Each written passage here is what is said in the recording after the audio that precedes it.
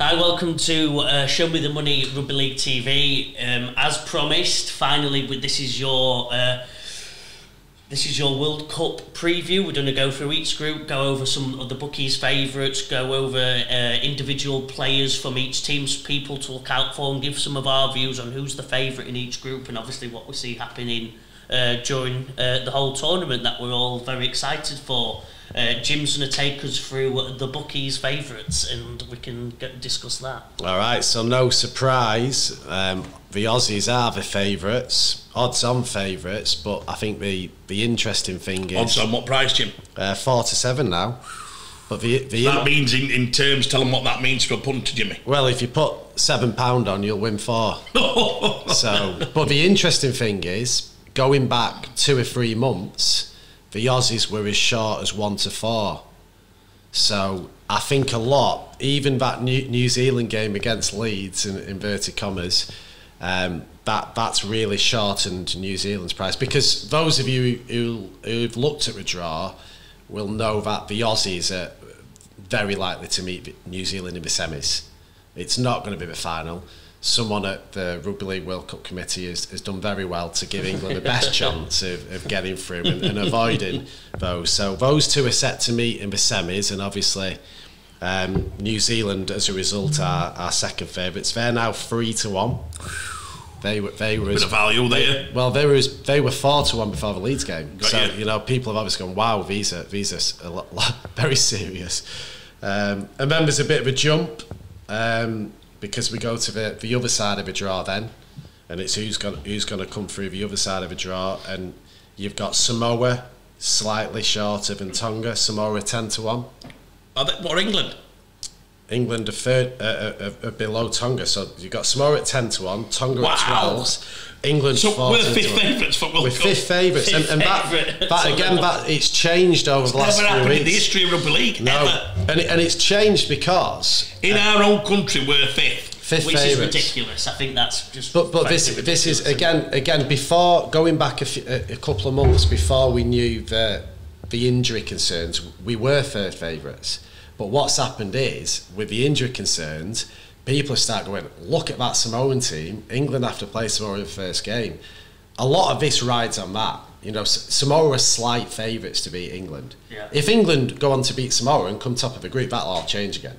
But they're expecting a close but slight Samoan victory, which puts them. And Ben, I don't know what you've seen, but there's a lot of people going, no, Tonga are stronger than Samoa and England anyway, which will be, that'll be a quarter-final game for one of them. So, and then you've got a huge jump, 6 favourites, Fiji, 100-1. So we're going from 14s to 100s. Wow. Fiji we destroyed Fiji, but again, maybe there's a bit of value there because Fiji, Fiji exactly. So maybe if you're looking for a bit of value, or a lot of value, you can get Jamaica at 2,000-1. So what does that mean to me for a guy who has £1? Well, if you've got £1 and you fancy getting down to Headingley and cheering on Jamaica, it will probably create one of the best atmosphere going. Jamaica are there.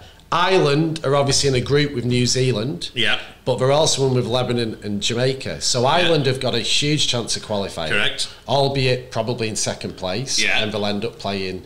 I'm sure they'll meet the Aussies. But Ireland to win the tournament, if you put £1 of your hard-earned money, you'll get 500 back. So if you've got, what about Ireland for a place? Ireland to get to the final. No, semi or a final. To get to the semi, you can have Ireland at 22-1. To get to a semi, yeah. Well, I think because most people have Lebanon. But it's because of the draw. Most people have Lebanon over Ireland. No, Ireland are second favourites for the group, yeah.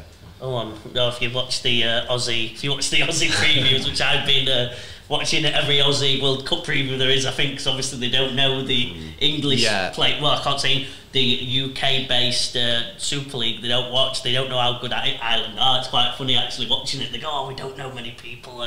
They might have it'd be a good game against Lebanon, but I think Lebanon, because obviously the big names like for Ireland to get a place, if they go second in the group, do they play the winners of? We need Mick for this. I think. Apologies on this. He has let us down on this. Or do you know this, Joe? We need to know, I'm Sam. just going through the group. Well, while we're talking out loud, Sam will get what do the winners in the second. Just because to give you a little idea, you probably need to know exactly what it means if you finish second in group. Is it Group C there? Yeah, they're in Group C. So if they finish second and they come across the winners of... I don't know if it's A, B, V and C versus D. There's almost no point speculating. But Ireland are going to have to, ultimately. No. What I'm saying is, to be that price, you've probably got Ireland and probably second plate winners. Exactly. New Zealand, Australia. No, because obviously Australia and New Zealand are odds on to meet in the semis. Yeah, this is the quarter-final. So that means that probably means you'll meet England or Tonga. Oh, I thought it was the opposite. I thought it meant that Ireland were going to meet either Australia or New Zealand in the quarter. Oh, yeah, maybe. And that's why the 22-12. Because if they got through that one game...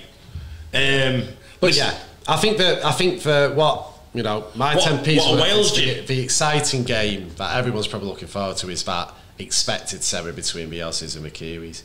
Who do you want to know? Wales to win outright.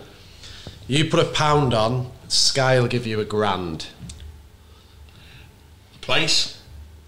What, to get to a semi? John Keir.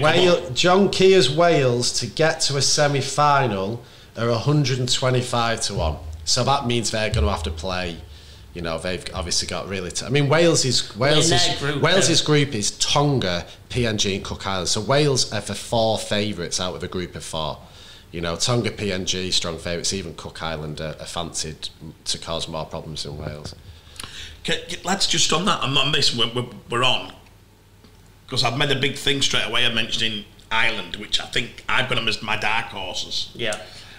Give me the Irish squad, lads. Give me. Has anybody got it written down? I've done the Ireland, a bit on the Ireland team. So the Ireland squad is.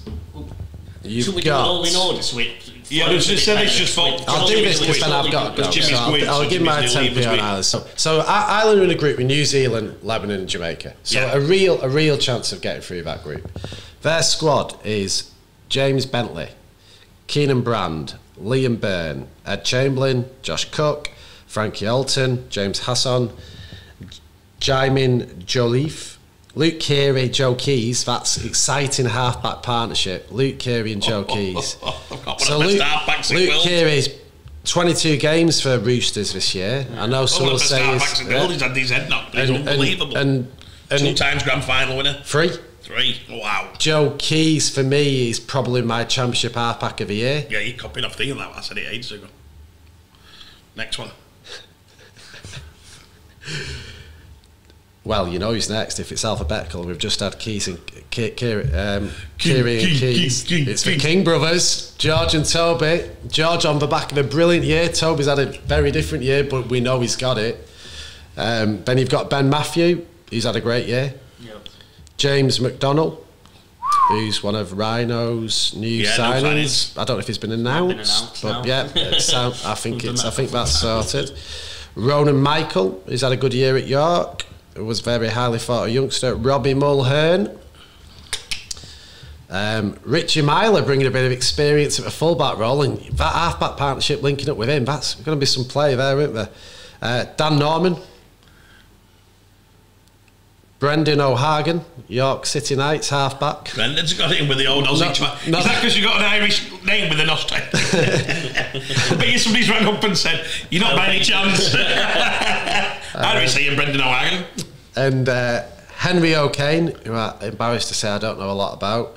Harry Rushton, who's the highly thought of youngster who's just signed in NRL. Just come back from NRL. Huddersfield have signed him, another youngster.